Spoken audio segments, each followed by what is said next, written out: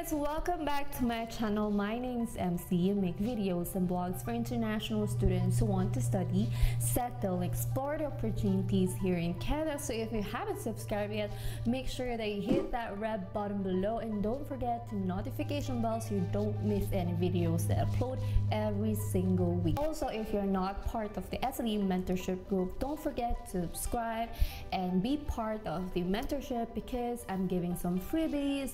For example, free letter of acceptance from the schools that I'm partnered with. I also have some free resources for all my SLE members. So if you're interested to join the group, make sure that you check my description box for more information. So in today's video, we're going to talk about one of my school partner, which is the SELKIRK College. As you know, I got my invitation to apply here in British Columbia, right? So I got an ITA from British Columbia provincial nomination. That is why I'm encouraging international students to consider moving here to British Columbia. And for students who want to study here, I know that you guys are more concerned about the tuition fee cost here in BC. So most of the schools here in BC is pretty pricey and pretty expensive, but then it really depends on the area where the school is located. So I did my research. I found some schools that are not that expensive, so that is why I'm giving this information today. And one of the schools that I found is SELKIRK College. So if you haven't checked my video right here where I talk about SELKIRK College, that one is on my number 2. So I'm going to explain that in this video in more detailed manner. We're going to talk about the location of the school, the job opportunities, the housing, the accommodation, how much will you pay for the housing, and as well as the programs that they are offering. So what's the average tuition fee for this school and how would you apply at SELKIRK College? So we're going to discuss that in this video. If you're interested to go to British Columbia and want to study here, then keep on watching.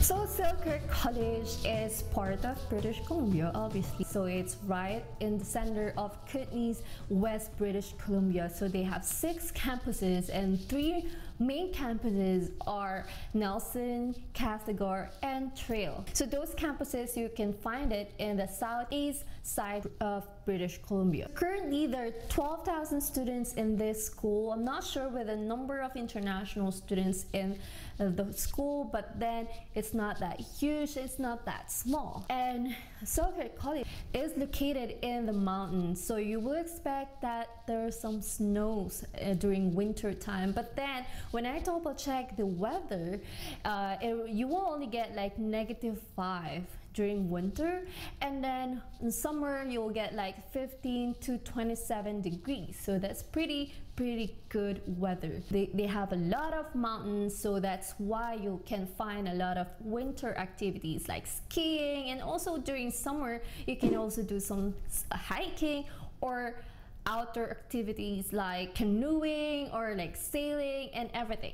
And also, if you want to go to Banff National Park, it's really close to this area. It's not like super close. It's gonna take like a couple of hours to go to Banff National Park. So if you're not familiar with Banff, I'm gonna flash a really beautiful photo of me when we went to Alberta. It's one of the top destinations here in Canada. And that being said, Kootenay is one of the touristic area as well here in BC. So they actually have that ski resort hotel management, because this is like one of the popular program of SELKIRK College. So in terms of the public transportation, you can also check BC Transit, because it depends where you are. So they have like transit that goes to Castlegar, that goes to Nelson or Trail. You know, just buy a pass for the whole semester. That's gonna cost like about $125 for the whole semester, guys. Okay, so that's pretty cheap for international students. But then again, just double check the BC Transit. Like, it really depends where you are. If that, like, I'm not sure like the interval of the bus, if that's every 10 minutes, is it every 30 or every hour? So that's very important to consider, guys. guys, okay? But overall, for the public transportation, the school is pretty accessible. So if you're not like working outside of the town, then you won't have a problem, I guess. And also considering this area is a tourist spot as well, then you will expect that most tourists uses public transportation, right? So you will expect that they will have a good transit around the town or around their area. So for the housing, I did some research. So I use Facebook Marketplace when I'm looking for accommodation or an apartment or a room. So when I moved to Nova Scotia, I used that as well, or I connected to a Filipino community who can help me to find a place. And here in BC, I don't know anyone, so we only use Facebook Marketplace. So when I did my research, I found 450 to 600 per room per month. So if you're looking at like renting a 2-bedroom apartment, that will cost you 1,300. Okay, so yeah, so that's pretty reasonable for international students, because I remember in Halifax that's almost the same price. Okay, in Halifax you'll find 400 to 450 or even 500 or above. So it really depends where you are in the area. If you're really close to amenities, or you know, to school or to supermarket, so it depends. Then again, it's average. It's not that crazy like Toronto or Vancouver City. When you go to Vancouver, you will expect you're going to pay more than that. So it depends where you are, but here in SELKIRK College, expect that you will pay 450 to 600 per month. And that would include your utilities. Okay, so next one would be the job opportunities. As I have mentioned earlier, that this area is a tourist spot as well. It will be in tourism industry. Okay, it can be like a waitress, or you can apply as a cashier, like many more. And during winter, you can also work in some like ski resort. Definitely you will get a job while you're studying.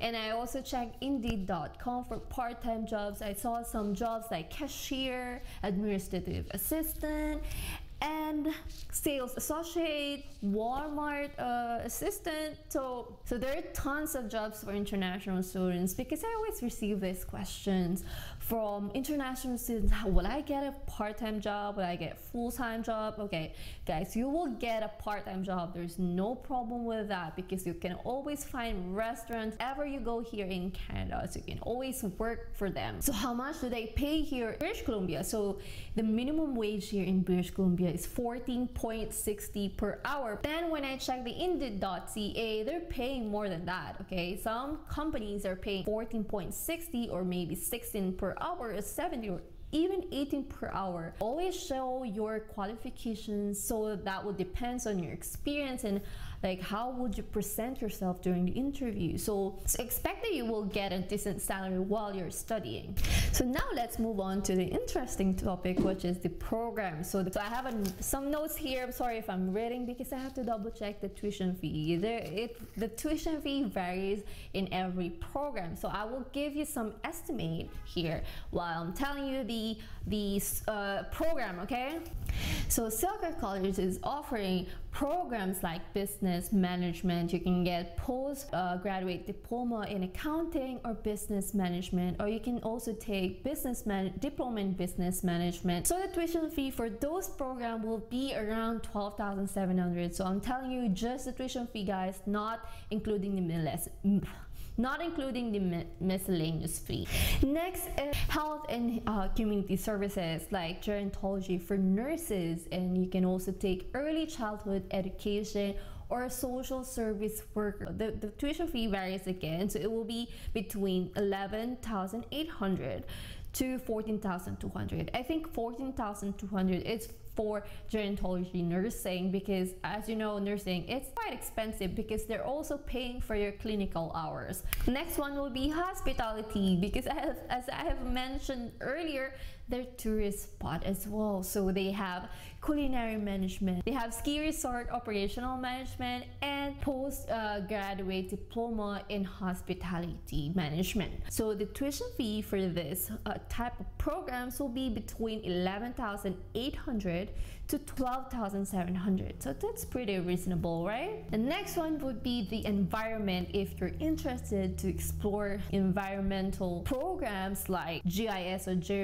graphic information system, integrated environmental planning, forest technology, because as you know, they're in the mountains, so you'll find a lot of trees there. I'm pretty sure they have big trees too, and they have fish, and I forgot this, fish wildlife technology. If you guys interested to those are really interesting programs. I can't find those programs in other schools, so the tuition fee for those programs will be 11,890. For the PR pathways, PR pathways for international students would be British Columbia provincial nomination. They have like specific stream for international students. That's like the international graduate stream. That's where I got my invitation to apply as well. And also you can consider British Columbia provincial nomination tech pilot program. So this specifically targets the IT professional, web developers, graphic designer, tech support. So if you fall under those categories, then you can apply through BCPNP tech pilot program. So if you guys add in, guys, I also found out that West Kootenay is part of the Rural Northern Immigration Pilot. So this is one of the easiest ways to immigrate here to Canada, but then they have selected places here in Canada, usually rural areas, and one of them is West Kootenay, which I was talking about, that SELKIRK College is located in one of these places like Castlegar, Nelson, and Trail. So you have other places here too, but then if you're targeting to go to BC and you want to go through this immigration pathway, then West Kootenay is part of the program. One more thing, you can also apply for a permanent residency through Canadian Experience Guest. You just have to gain 1 year Canadian Experience Guest here in BC, and then you will be able to meet the eligibility. So that's one of the major requirements for CEC. So now let's move on to how to apply at SELKIRK College. So it's pretty easy, and you can apply to them directly. But as you know, I'm a school partner, so I can help you to apply to SELKIRK College. You just have to provide or follow these steps that I'm gonna tell you guys. So first one, you have to pay for the application fee. I'm sorry guys, I can't waive the application fee. I asked for them because I said, okay, I have some members who wanted to apply to your school. So they said they can't waive it, but there's some programs that they could. So you guys, if you guys interested, you have to message me and I will tell you if this program, if we can waive the application fee for this program or not. So it really depends on the program. But then step one would be go to Edu Planner, and that's where you register. You put your details in there, and then you choose the program that you like, and then you pay for the application fee, which is around $100. Step two is submit your documents. So I need your high school transcript if you're under K-10 system, education system. If you're a senior high school graduate, then I only need your senior high school graduate. Okay, that's the minimum for the diploma programs. If it's a postgraduate diploma, I need a college transcript and the college diploma. So that's high school transcript, college transcript, college diploma. And then next one will be your resume. They only require resume if you have education gap. So if you haven't studied for like 10 years or 7 years, they need to see your resume just to see like what was your, like what are the experience that you had. And lastly will be the English test. So for English test, for Filipinos, we can waive this, okay? As long as you can provide the English as medium of instruction from your high school and college. And there are some programs that requires you to take the English test, but mostly for postgraduate diploma, they don't require you to take the English test. So just to provide that English as medium of instruction from high school and college, then you're good to go. But then if you have to take the English test, I would highly suggest take the Duolingo test, because that's only $42 and it's online. It's pretty easy as well. It's just like you can just take the test at home, so it's really convenient for you. So once you have this document, then you will be able to get the conditional letter of acceptance. So you will see on that letter that you met the eligibility to get into that program. And then once you about to apply for your student permit, then get the official letter of acceptance. For you to get the letter of acceptance, the official letter of acceptance, you have to pay the first semester. So it really depends like how much your tuition fee is. But then once you pay the first semester, then you can use that as your proof of funds. You can use that on top of the remaining money that you have in your bank account. If you're paying for the first semester, just attach the receipts to your application, and then the rest, the difference of the amount would be in your bank account or maybe a GIC investment certificate. And also I found out that they have a scholarship as well for international students. Once you're enrolled and once you're a full-time student, then you can apply for this scholarship. So scholarship, again, they have like a GPA which is 80%, which is very, very achievable if you really study. And then they also have bursaries. Bursary is like financial assistance, but then you have to prove that you really don't have the money anymore. And then again, right now you just have to aim to get your letter of acceptance, aim to get your student permit, and then once you have that, go here in Canada, and then you can apply for those perks like scholarship and bursaries. So if you guys interested to enroll at SELKIRK College, make sure that you send me an email, send me a request. It will be in my description box. Don't forget that, because the requirements also depends on the nationality. If you're from Nigeria, if you're from the Philippines, or if you're from India, or if you're from Bangladesh or from the UAE, then that will depend. So if you guys interested, make sure that you check my description box, send me a request, and then I will be able to send you the requirements for that specific nationality.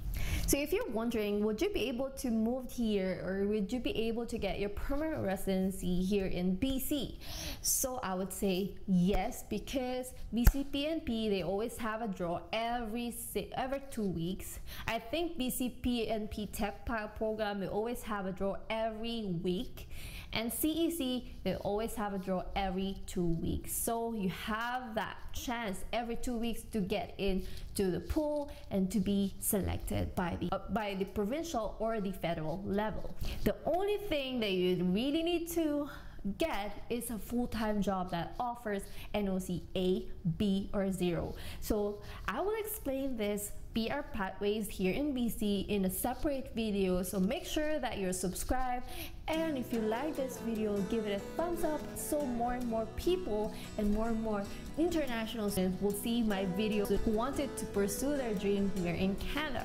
Again guys, thank you for watching, and I'll see you to the next one. Bye.